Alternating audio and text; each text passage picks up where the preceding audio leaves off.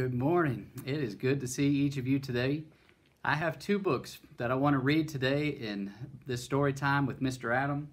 The first book that I'm going to read is called God Controls the Storm. And even from that title, you might be able to guess the second book that I'm going to read, which is a Bible story. But this first book I think you're going to really enjoy. It's about a little girl named Iris, and she lives in the country of Guatemala. And if you want to get a map and look at that later today, you might find that to be interesting. All right? So this is a picture of Iris. Iris is a little girl who lives in Guatemala. She's 5 years old. She lives with her papa, her mama, and her two little brothers, Esteban and Paquito. Close to her house is a river, and on both sides of the river there are two big pastures. Many people keep their animals all together in these big pastures. Iris's papa also has cows, calves, and a horse in the pastures. During the rainy season, rain falls almost every day. It is the rainy season now, and it is a very wet time. One day, the rain does not stop. It keeps raining and raining all day. When Iris goes to bed that night, it is still raining. The rain is called a temporal. When Iris wakes up the next morning, she still hears thousands of raindrops leaping and bouncing noisily on the tin roof. Iris quickly gets out of bed, being careful not to waken Esteban. "Good morning, Iris," Mama greets her, offering her a cup of coffee. "Good morning, Mama." Iris takes the cup of coffee, helps herself to a pan from the table, and finds herself a seat near the door so that she can watch the rain while she eats. "When will it stop raining, Mama?" Iris asks. "And how will we wash the clothes if it keeps on raining? We can't go to the lake in the rain." "The wash will have to wait until God sends us sunshine," Mama answers. "Maybe I will wash some of Paquito's diapers here in the pila." Soon Papa comes in, carrying a bucket of milk. He has finished milking the cows. Water drips from his clothes and makes a little puddle on the floor. Mama takes the bucket of milk and puts it off to the side, and she will make it into cheese later that day. "What a heavy rain!" Papa exclaims. "The river has already risen quite a bit. Some of the pastures are underwater." "Papa, if the pastures are underwater, what will the cows do? Will they drown?" Iris asks worriedly. "And what about the horse?" "Don't be afraid, my daughter. God is in control of the temporal and the river. He can make the rain stop. But if the river rises too much, we'll need to move the animals to other pastures." After breakfast, Papa must catch the bus to town to do some business. He wraps himself up in a big piece of plastic and puts on his boots and straw hat. Then he goes off, splashing through the puddles to meet the bus. All day the rain falls. Iris cannot go out to play. She must stay inside. She plays with her doll, Jasmine. She pretends she's going shopping in the market with her little cansada. That's her little basket. Mama washes some of Paquito's diapers and hangs them in the house on a string. Iris and Esteban play hide and seek behind the wash, but soon they are bored with everything. It is already late afternoon, and still Papa has not returned, and still it has not stopped raining. "Mama, where's Papa?" Iris asks for a third time. "Why isn't he home yet? Do you think the water has risen so much that the roads are covered?" "Try not to worry, Iris," Mama replies. "God is taking care of Papa. Listen, I think he's coming now." Splash, splash. Suddenly, Papa is standing in the doorway, dripping wet. "Papa," shouts Iris, "I'm so glad you're home. What took you so long?" Mama brings a towel for Papa to dry himself and a rag to mop the puddle off the floor. "Are the roads dangerous?" she asks. "Well, the bus got stuck on the way home," answers Papa. "So I had to walk the whole way from Don Antonio's house. That's why I got home so late."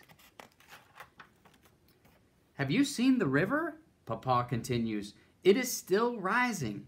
4 men are coming to help me move the cows and horses to Don Manuel's pasture." And after quickly eating a plate of beans and a few tortillas, Papa goes to saddle the horse. Iris once again runs to the window toward the river.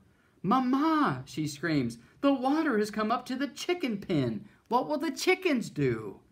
Chickens fly up, up, up to the roof of their little house where they safely perch, Mama replies. Then Iris thinks of Grandpa and Grandma and remembers the time the river came up into their house. "Mama, what if the river comes up till it reaches the house?" she whispers. "What will we do? What if it never stops raining?" "Iris," Mama answers, "God is in control of the temporal, and he can make the river stop rising if it is his will.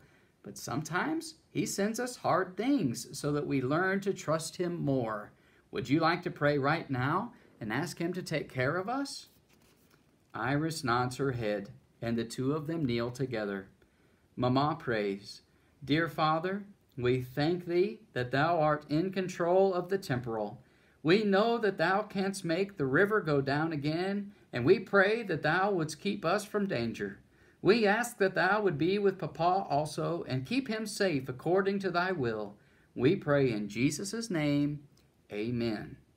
When they get up from their knees, Iris feels much better, and after a quick hug from Mama, she goes to play ball with Esteban. Nighttime has come. Still the rain is falling, and still the river is rising little by little. Mama's face is very sober, and after she has tucked the children into bed, she begins to collect a few things in a cansada.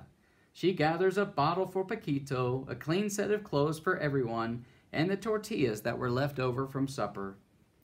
After a long time, Papa comes in very wet and very tired. "Praise God," he exclaims quietly. "He has answered our prayers.